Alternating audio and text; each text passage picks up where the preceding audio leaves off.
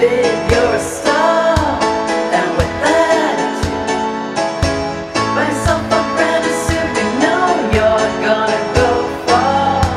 This is the avenue, and now that we're friends, there's a little something that you could do if you want your own show. Just tell us a little about the people that you know, just in passing. It would be a shame, all the talent and career down the drain. The others already gave us your name.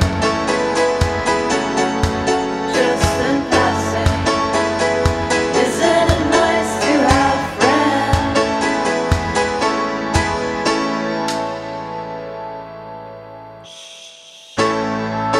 Is that the silence of your telephone I hear?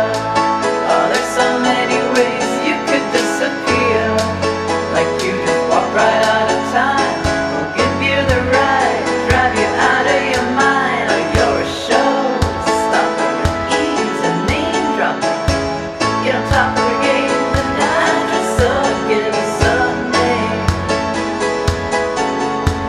Just in passing, you're an actor on set of your next movie hit, a writer on the top of the bestseller list. Once upon a time, so revered and famous, look at us now, only historians can name us.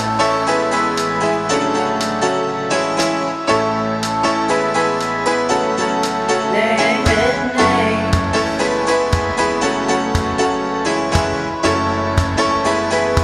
Isn't it nice to have friends?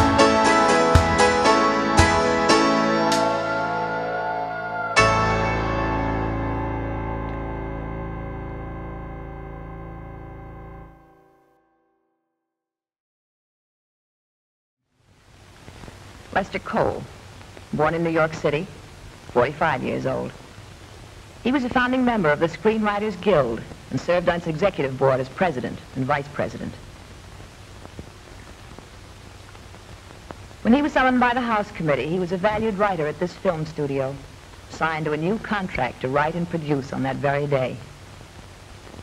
Author of 40 screenplays, among them Romance of Rosie Ridge, Objective Burma, None Shall Escape.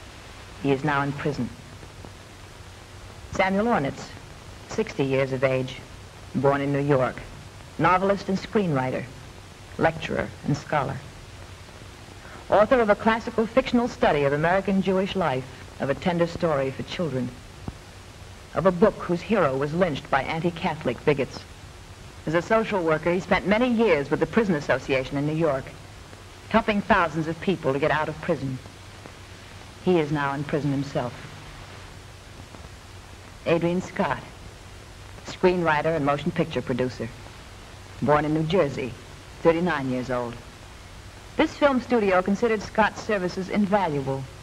His films were successful and celebrated. Do you remember Crossfire? It was not to the taste of J. Parnell Thomas. Now Adrian Scott, too, is in a federal prison. Alva Bessie, born in New York, age 46. Newspaper man, novelist, critic, and screenwriter. In the year 1938, he made his way across the Pyrenees as a volunteer for democracy.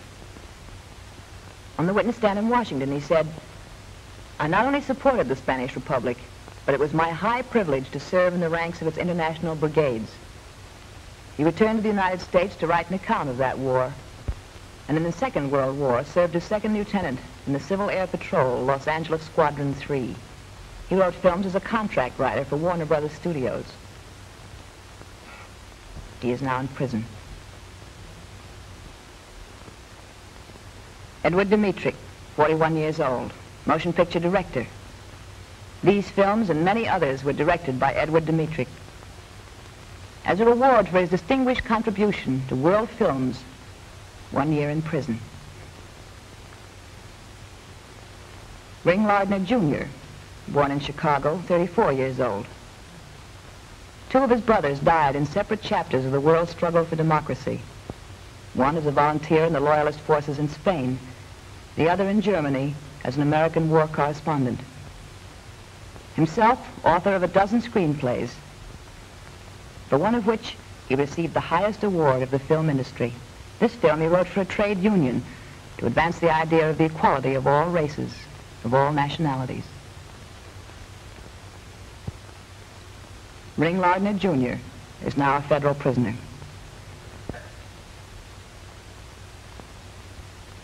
John Howard Lawson, born in New York City, 56 years old.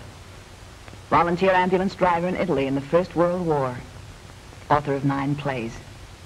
Author of many screenplays. Perhaps you remember some of them.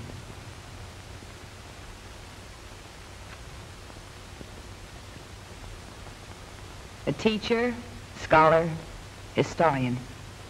He completed the first volume of A History of American Culture just before he entered prison.